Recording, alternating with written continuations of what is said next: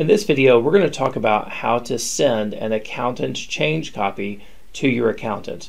Now, what this process is for is when you maintain your set of books on your QuickBooks desktop file and your accountant needs to either review the file and they need to make changes, whether it be for your monthly bookkeeping, quarterly bookkeeping, or your annual tax return, they can go ahead and make a change on their side, and then you can import those changes back into your file. It's a really neat process.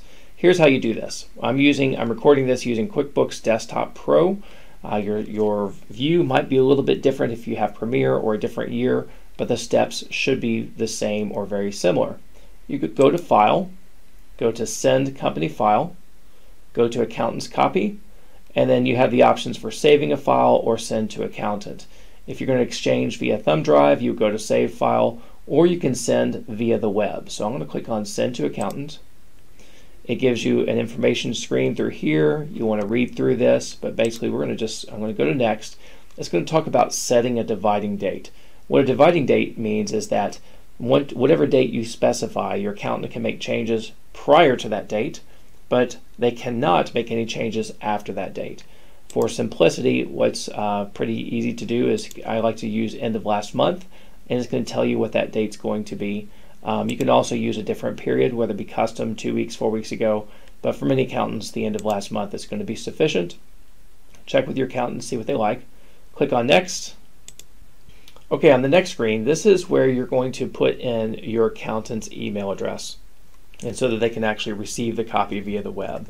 So I'm going to go ahead and put in my email address here. Ask your accountant where they want you to send it. Your name is going to go here, so they can know who it's actually from. And then you're going to put your email address here in this area. We're going to click on Next. And you have to create a file transfer password. And this is for security reasons. And they're pretty particular.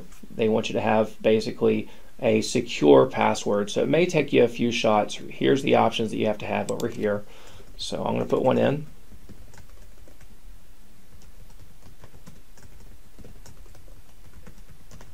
And let's see if it takes it. And you want to write that password down, by the way. It's going to go ahead and now send the file. You want to write that password down and provide that to your accountant, because without it, they cannot access your file. So right now, what it's doing is it's sending the file online over the web to your accountant, and they're going to get a message where they can download the file.